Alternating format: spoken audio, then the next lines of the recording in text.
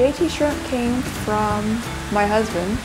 I had no clue what he was doing. All of a sudden he's like, we're gonna raise shrimp. I'm like, okay.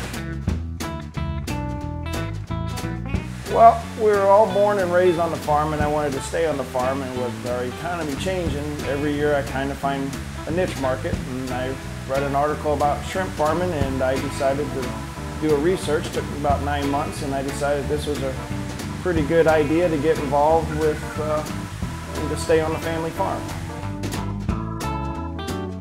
JT Shrimp has fresh saltwater shrimp that has no hormones, no antibiotics.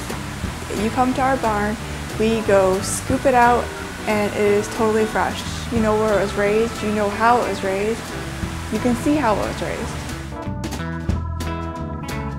Since we have 9 tanks, you can actually see all different sizes of them, how small they actually are when they first get here, and how big they are when it's time for you to take home. You buy it, it's fresh, it's like going straight to a farmer's market.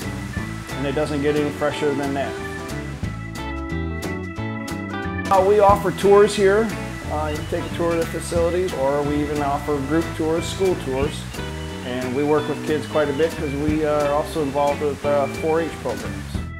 Where else can you find saltwater shrimp in the middle of a cornfield?